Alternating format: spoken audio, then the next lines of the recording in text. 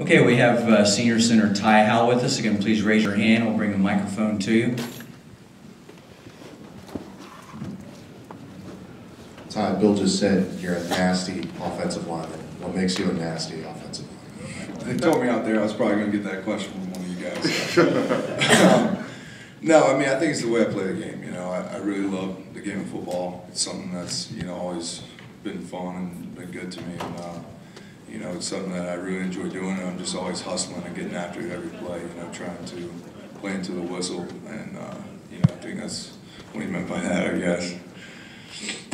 Syracuse was stacking the box a good bit, loading up to try to stop the run. When a team does that, is there a way to be successful running? I mean, is there much you can do when they've got the couple man advantage on your block? Yeah, I mean, you know, we went back and watched the film, and you know, I thought we executed pretty well.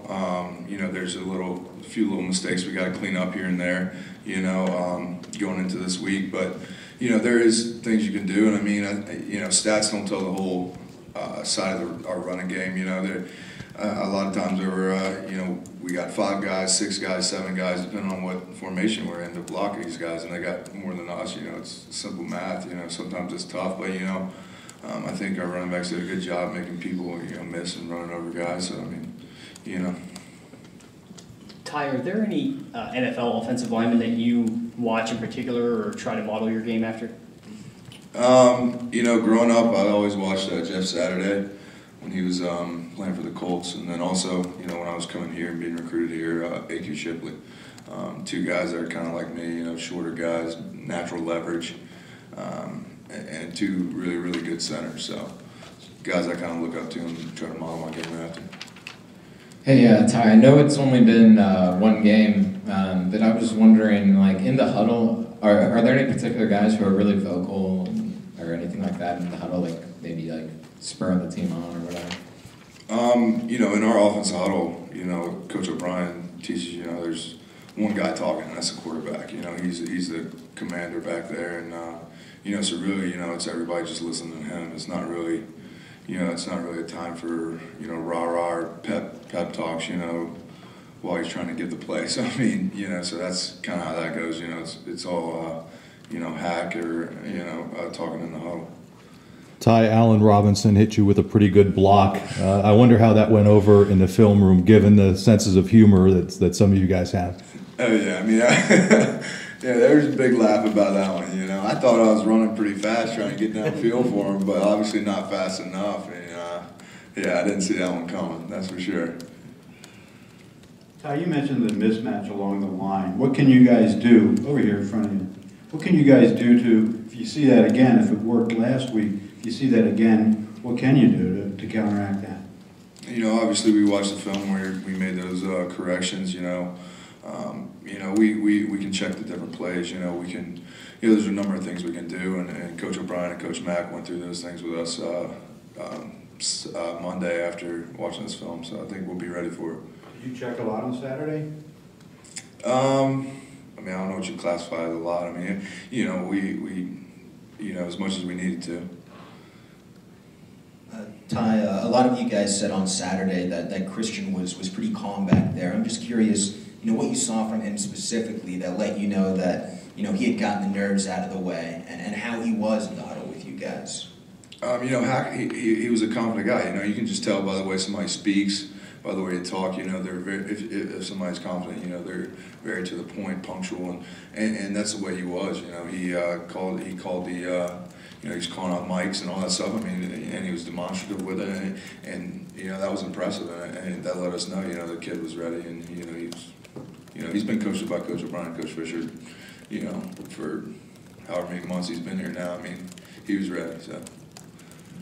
Talk about you know, excitement to come home, and you guys opened on the road. Now you have a chance to get back into Beaver Stadium.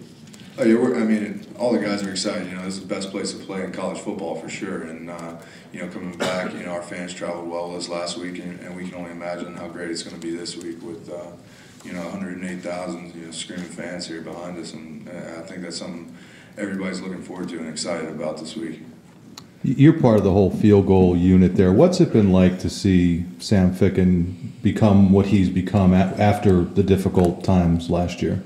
You know, it's been great seeing a kid that's, you know, he's a good guy, you know, and he's worked his tail off. I'll tell you what, you know, he was putting in the time this summer and even last season, you know, when things were going away, he still, you know, was putting in the time, putting in the effort. You know, I never saw the kid hang his head and really dwell on anything. He was always worried about getting better, and you know, to his credit, you know, he's kicking the ball really well right now.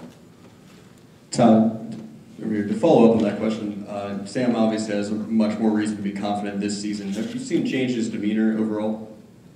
No, I mean Sam, he's a confident kid. You know, even you know after you know having things not go his way last season, you know, having a tough couple games there, he still was focused and confident. And you know, I think our team was confident in him that he could still kick the ball. I mean, you know, so I don't think anything's really changed. You know, he's just having more success, and people are seeing that. It's not, you know, really any changes with him. Playing no huddle or NASCAR or whatever it is, the fast style on a hot day like that, the first day of the season. I mean, people talk about the defense being tired. That's the thing. Do you enjoy playing that way? It's like you go down and score faster and get off the field. Maybe or do you embrace it? Yeah, I think that's something, you know, we as an offense have come to enjoy and come to kind of pride ourselves in, you know, being able to move fast. And you know, it's something that we talked about all summer, working out with Coach Fitz and all the strength staff, is really being able to play fast and wear down other teams with the how fast we were playing.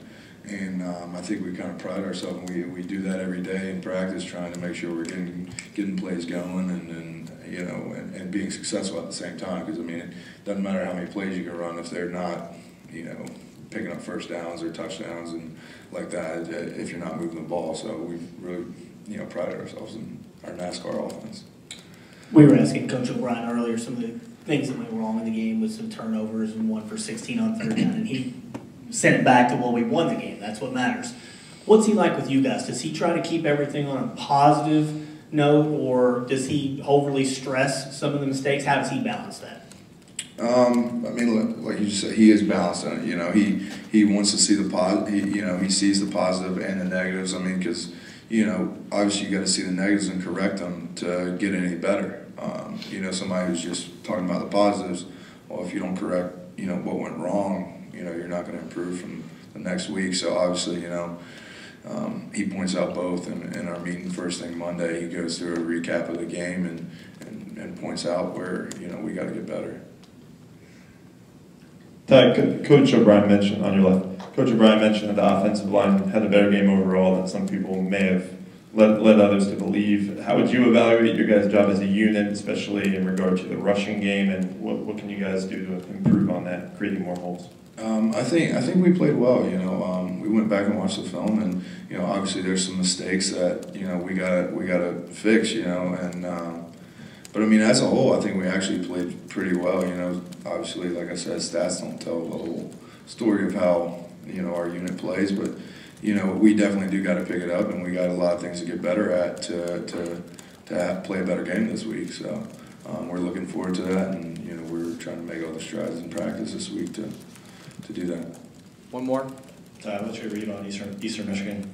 Do what? What's your read on Eastern Michigan? What do you see from them? They're a good team. You know, we watch them, and you know, those guys play hard, and they're aggressive, and they're a tough team. So I mean, you know, they're going to be a test for us. You know, we got to really prepare and be ready to play this week. So, you know, but we're excited for the challenge. Okay, thanks, Ty.